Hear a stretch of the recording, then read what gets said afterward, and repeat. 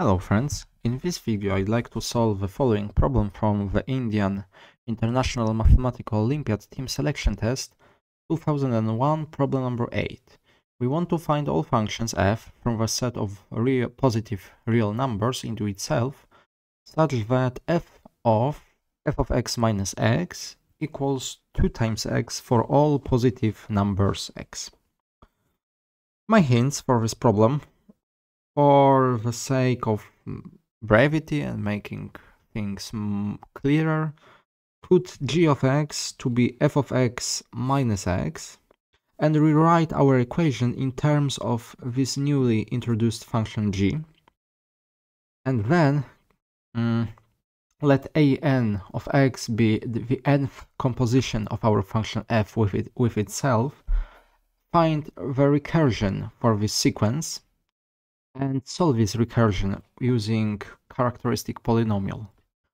And notice what happens then. So give this problem a try and I will see you in just a minute. Okay, so here is my solution.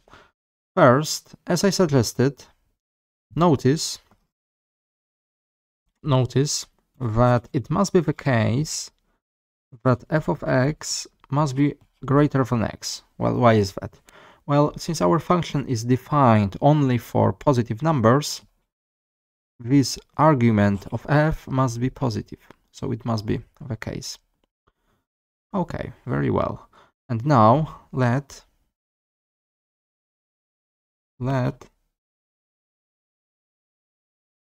g be a function also going from the set of positive numbers into itself, and let g of x be equal f of x minus x. We know that it's well defined because of this fact. Very well, and now let's take a look. Our function, our functional equation, in fact, asterisk becomes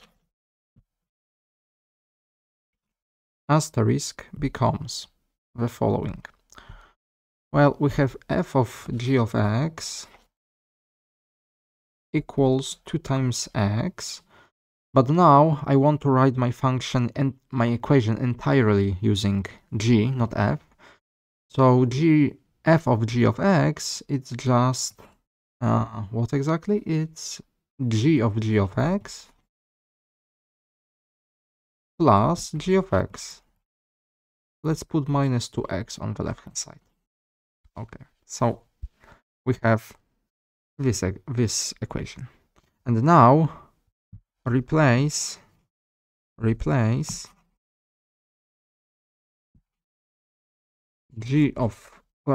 x by g composed with g and so on, composed with itself n minus 2 times of x. Then we have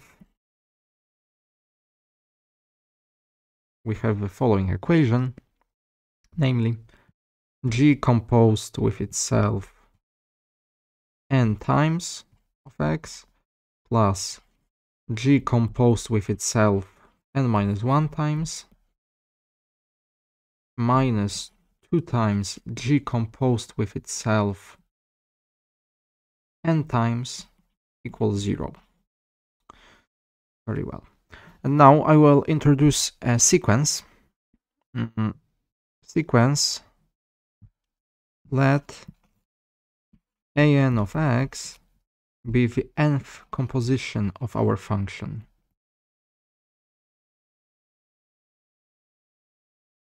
For all natural numbers n going from 0. Now I have a recursion for an. My sequence can be described by the following recursion. Well, the 0th composition is just x, it's identity. Yes, it's the neutral element of composition, it's identity function. My first composition it's just f of x, and then using, well, I will mark it double asterisk. Double asterisk says that an of x plus an minus 1 of x minus 2 times an of x equals 0 for n greater than or equal to. Very well. Now, this recursion is linear. Is linear because here we have constant numbers 1, 1, and minus 2. These types of recurrences can be very easily solved by characteristic polynomial. Characteristic polynomial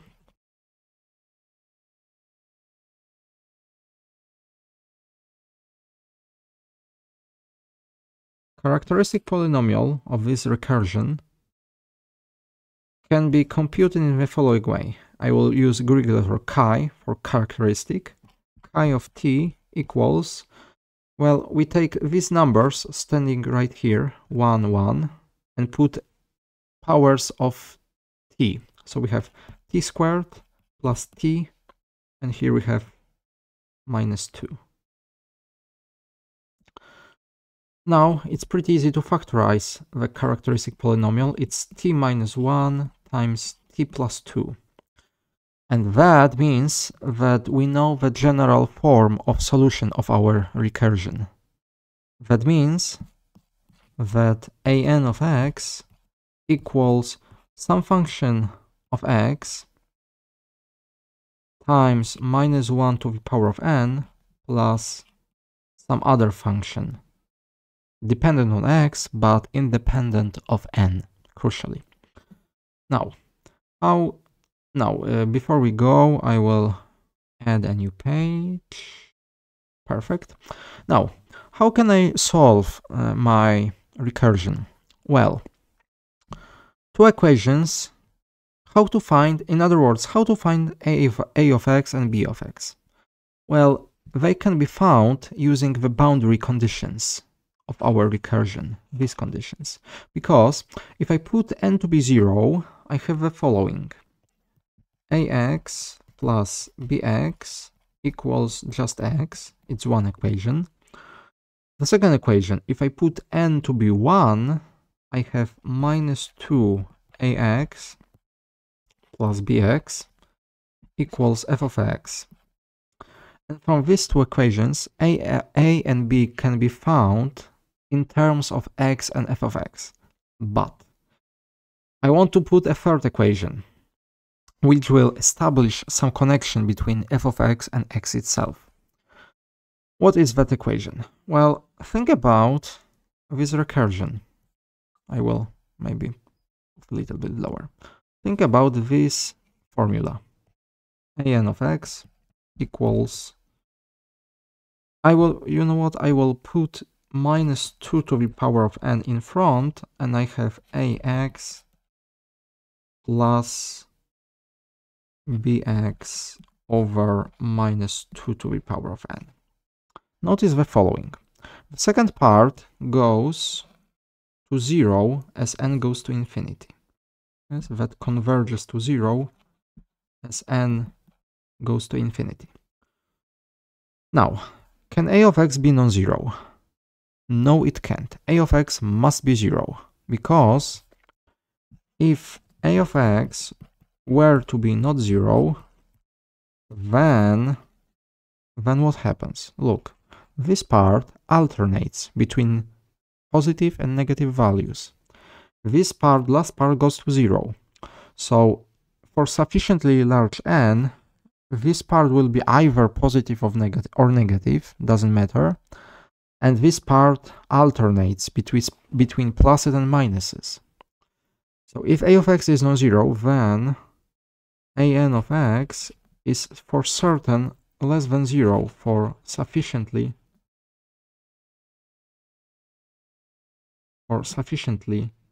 large integer n. And that cannot be.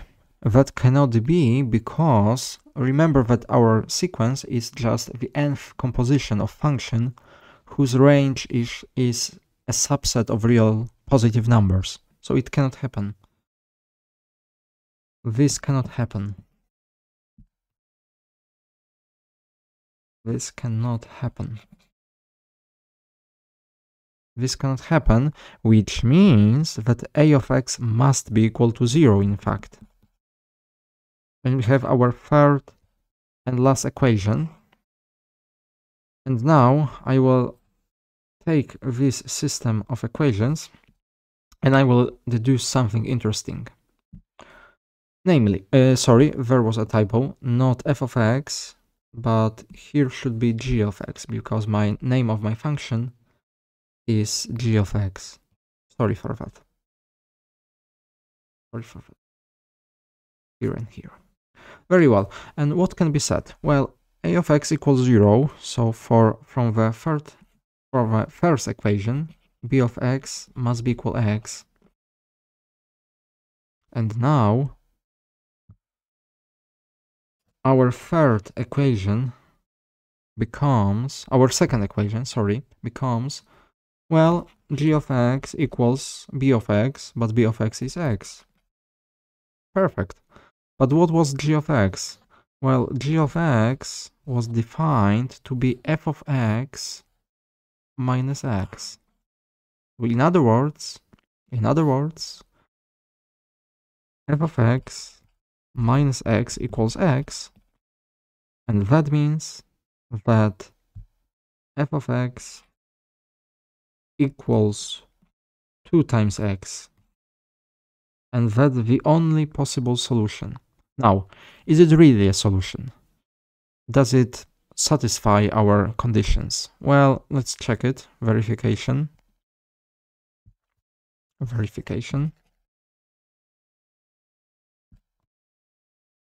Let's take our very first functional equation and let's compare left-hand side and right-hand side.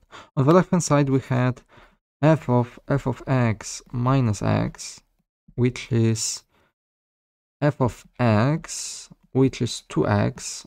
And what do we have on the right-hand side? Oh, would you look at that? 2x. Very well. So it equals the right-hand side of our original equation. So in fact, we have only one solution. The only solution